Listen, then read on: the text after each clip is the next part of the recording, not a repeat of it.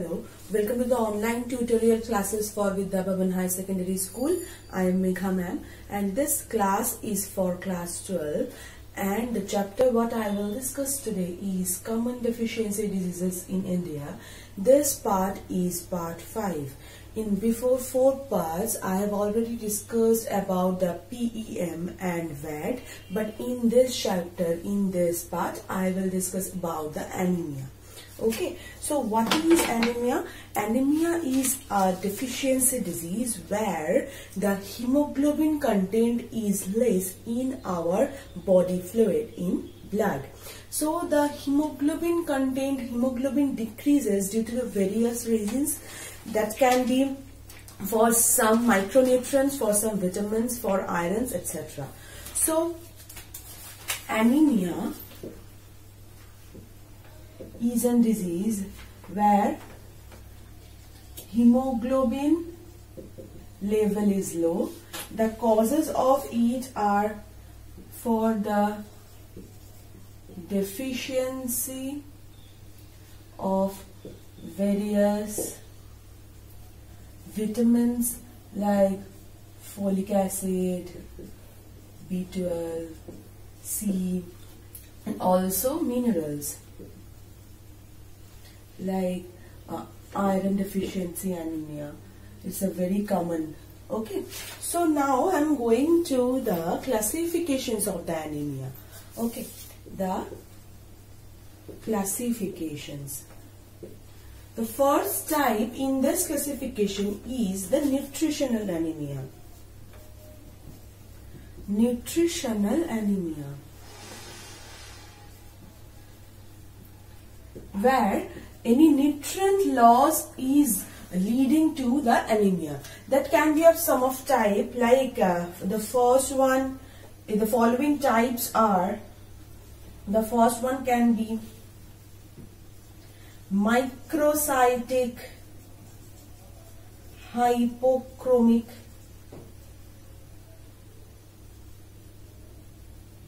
anemia.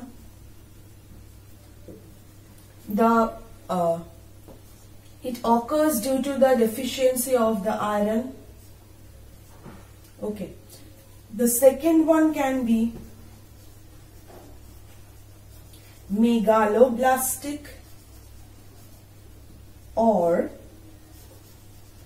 macrocytic anemia. The reason of this is can be folic acid deficiency. Okay, and also along with the B12. Okay, so it is mainly the deficiency for the vitamins. Now the third can be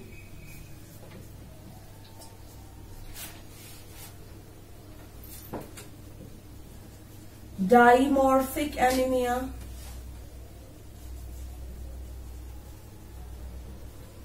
The reason behind this is always B12. Okay. The fourth can be normocytic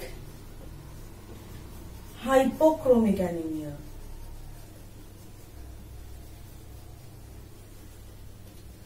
The reason is mainly vitamin C deficiency. Okay. So these are the nutritional anemia. Now we are coming to the hemolytic anemia. Okay. The second is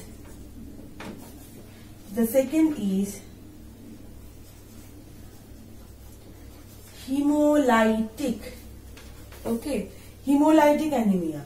The hem means hemoglobin and the lytic word came from the lysis. Lysis means breakdown. So breakdown of hemoglobin is called hemolytic anemia. The causes can be the blood transfusion, actually the problematic blood transfusion or the when the blood gets mixed, the various types of blood, if the various group of bloods get mixed, then the blood transfusion may lead to the hemolytic anemia, and also for the snake bites, for the malaria, etc. are the main causes of it. Now, the hemorrhage hemorrhagic anemia.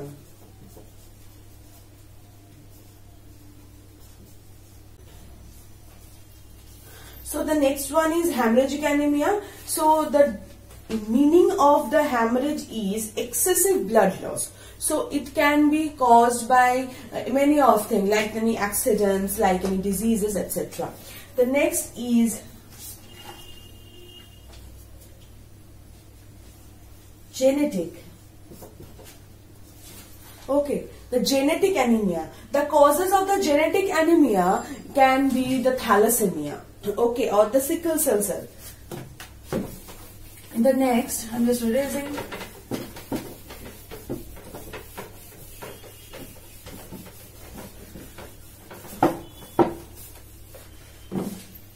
The next one is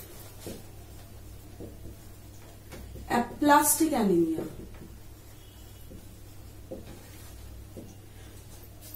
When aplastic anemia is something when the lifespan of 120 days of an RBC get decreases. Okay, the normal lifespan is 120 days of an RBC, but when it get decreases, then the aplastic anemia forms. The next is iron deficiency. When there is any deficiency diseases due to the iron, due to the malabsorption of the iron or anything, or lowering the consumption of the iron, so it leads to the iron deficiency anemia. It is mainly seen in the pregnant woman, also in adolescents, also in the babies. Okay. Consequence of the anemia. Okay.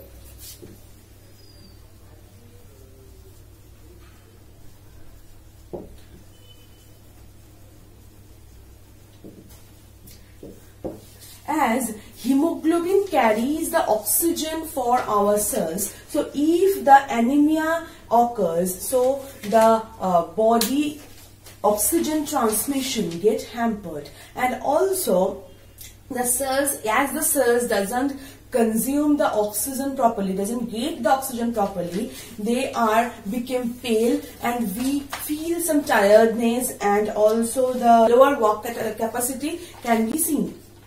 So the consequences, like for the pregnant woman, it can lead to the 20% of maternal death, also hampers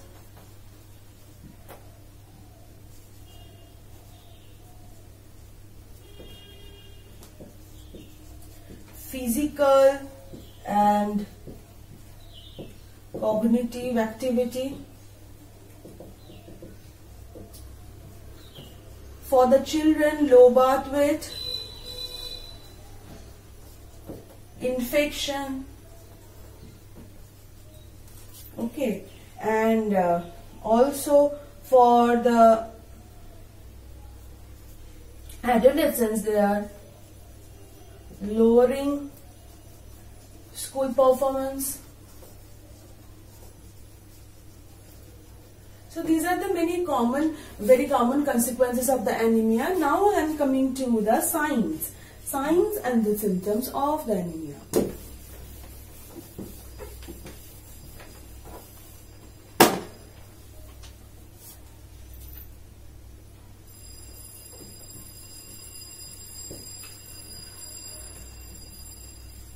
The very common signs and symptoms are firstly paleness.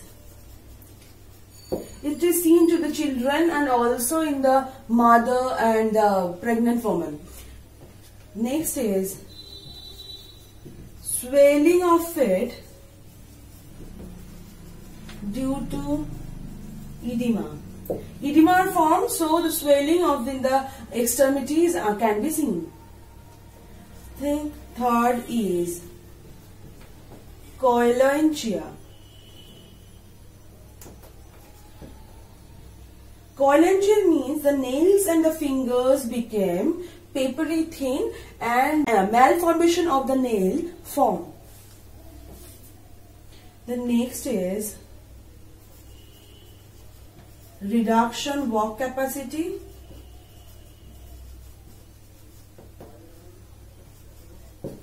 also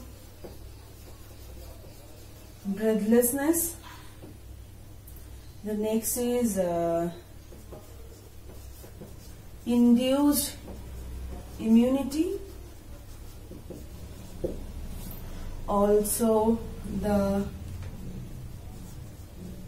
improper cognitive development,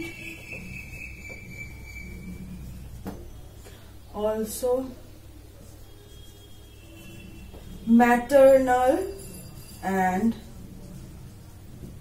perinatal mortality. So these are the main signs and symptoms of the anemia. So in this class we have discussed about the signs and symptoms and the different types of the anemia. In the next class we will discuss about the causes, the treatment and the supplementation. Till then, thank you.